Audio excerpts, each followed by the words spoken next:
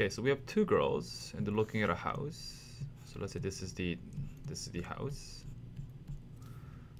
So the girl A, when they look at the top of the house, okay, the angle of elevation was 40 degrees. Okay, so let's say that's 40 degrees. And the second girl, a little bit closer to the house, the angle of elevation was 60 degrees. Okay, and this is the house is 15 meters tall. And what we want to find is the distance between the two girls. Okay. So the goal here is actually first, if this is D, let's call this X. Okay, let's use this right angle triangle. There's two right angle triangles, this one here and this one, okay? Using the first one, the smaller one inside, we can find X, right? Tangent of 60 is equal to 15, the opposite over X, right? So you get X, tangent of 60 is equal to 15.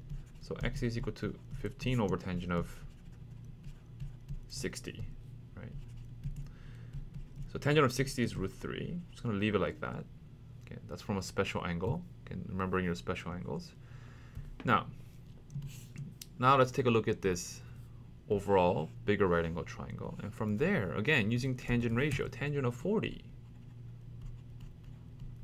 is equal to 15 over D, right? 15 over D plus X. So D plus X, but X is this. Okay. So we can multiply both sides by this denominator, which is D plus 15 over √3. Tangent of 40 is equal to 15. Okay. Let's divide both sides by tangent of 40. So you get D plus 15 over √3 then is equal to 15 over tangent of 40. Okay, finally, D, right, is equal to, we can isolate D, is this expression here, minus 15 over √3. Okay, let's punch that in the calculator. Okay, I get 9.2 meters. So that's the distance between the two girls.